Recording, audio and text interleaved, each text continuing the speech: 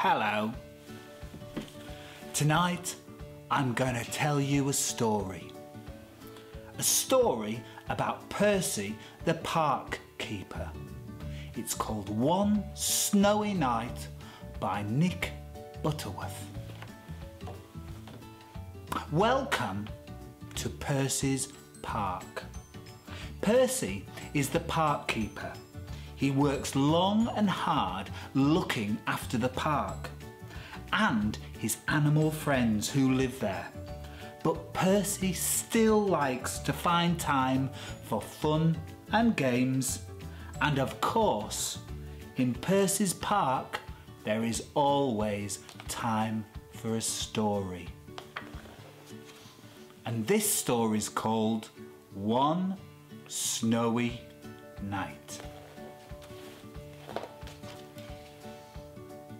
It's cold in the park in winter, but Percy the park keeper does not mind. He puts on his warm coat and his big scarf, and he wears 2 pairs of woolly socks inside his Wellington boots. Percy likes to be outside in the fresh air.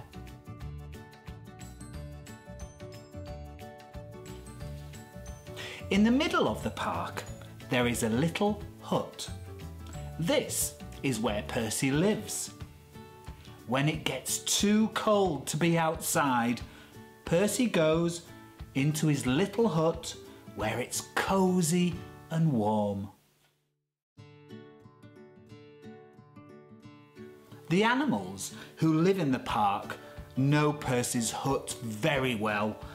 Every day, Percy shares his lunch with the animals.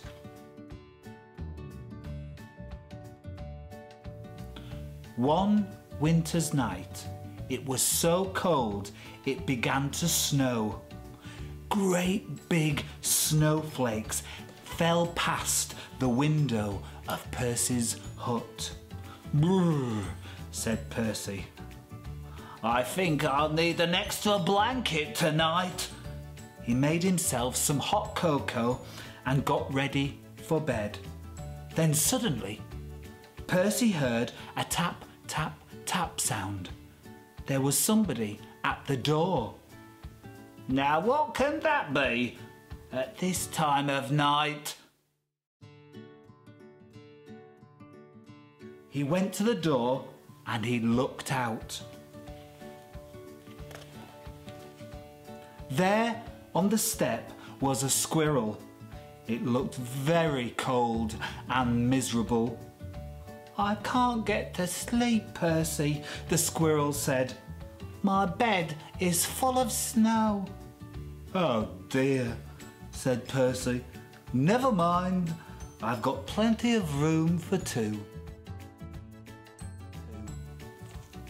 The squirrel snuggled down next to Percy and soon began to feel warm. Knock, knock, knock. It was the door again. "Now who can that be?" thought Percy. Standing outside were 2 shivering rabbits. It's freezing," said one rabbit. We're frozen," said the other. "You poor things," said Percy. "Come on in and warm up." The rabbits squeezed into the bed next to Percy and the squirrel. There wasn't much room. "Could you face the other way?" asked Percy to the squirrel. "Your tail is tickling my nose." Knock, knock, knock. "Oh dear," said Percy. "Now there's someone else at the door." It was a fox, and he looked very cold and very hungry. "Can I come in too?" he asked. Percy scratched his head and he thought for a minute. "Well, if you promise to behave," he said. I promise, said the fox, and he squeezed into the bed next to the other animals. Bump! Oops! The squirrel fell out. Who did that?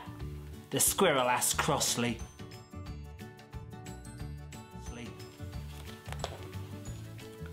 Knock, knock, knock.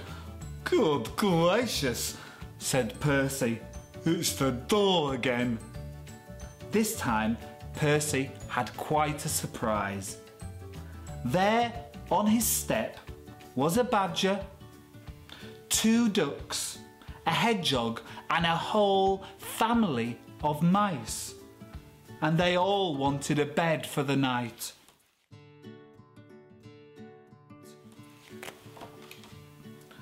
Poor Percy. And poor Percy's bed. The animals pushed and shoved and rolled around in bed, but there was just not enough room for them all. Soon all the bed covers had ended up in a big tight ball.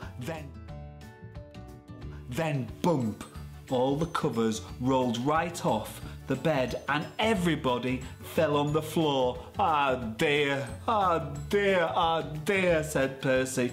This won't do at all. My bed is just too small.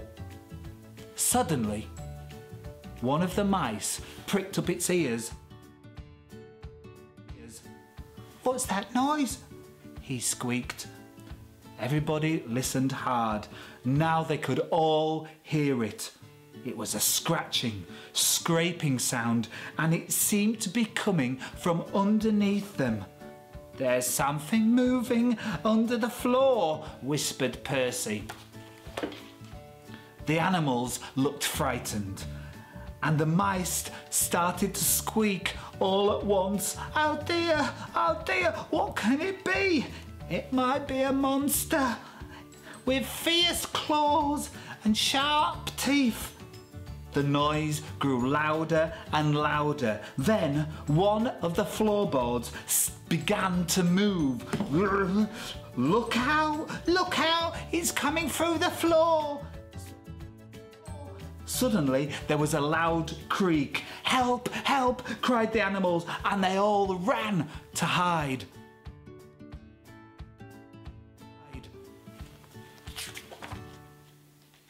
But Percy wasn't frightened.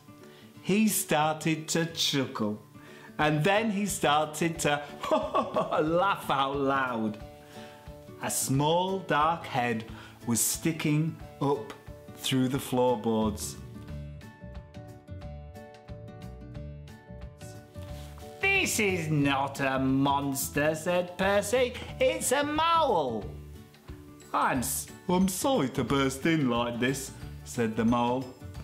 I knocked on the door, but nobody heard me. Percy helped the mole up through the hole in the floor and sat him on a hot water bottle to get warm and put the floorboard back. It's all right, he called. You can all come out now. But nobody moved and nobody stirred. Nobody wanted to come out. The squirrel was tucked away in a pocket of Percy's dressing gown. The hedgehog was in his coat. The fox and the rabbit and the badger and the ducks were all safely hidden away. The mice had even squeezed themselves into one of Percy's slippers. Everybody had found a cosy bed. Well, I never, said Percy. Percy yawned and snuggled down in his own bed once again. That's better. Now I've got plenty of room, he said, and a little spare for Mr. Mole.